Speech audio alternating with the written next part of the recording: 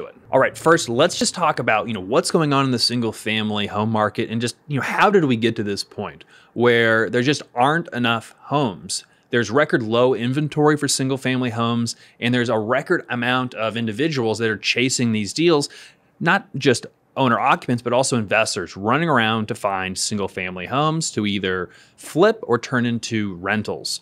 But why? Why do we have such a supply squeeze? Why aren't there enough homes?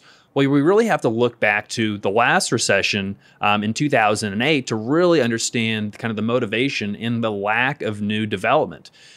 Just before the Great Recession, we saw a massive new supply of single-family homes being added. There were subdivisions going in all across the U.S., and there was so much speculation. As credit was very loose, it was very easy to get a mortgage regardless of your income. There were ninja loans. There were all types of no-income mortgages. Mortgage brokers could kind of make up your income. There's all kinds of shady stuff going on. You've probably heard about it. You've watched the movie The Big Short. All kinds of things that led to there being a record supply of homes. Well, finally, once the straw broke the camel's back and we saw home prices decline, values decrease, and homes go underwater, we saw not only homeowners, investors, individuals, we also saw developers left holding the bag for all of these different properties and homes that they had been building, just based on speculation because there was so much inventory being traded. We had far too much supply, and that gave a lot of lasting pain and left many scars to a lot of individuals, but especially developers and home builders, the ones that could really make it through.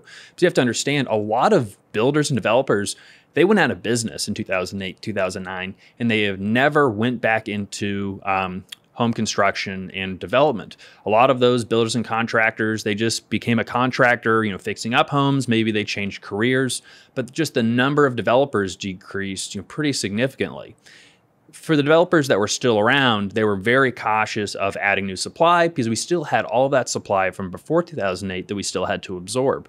So long story short, we never really started building back again at the rate that we were before. Not that we wanted to build at the same rate that we were in 2006, 2008, but the new levels were so far below.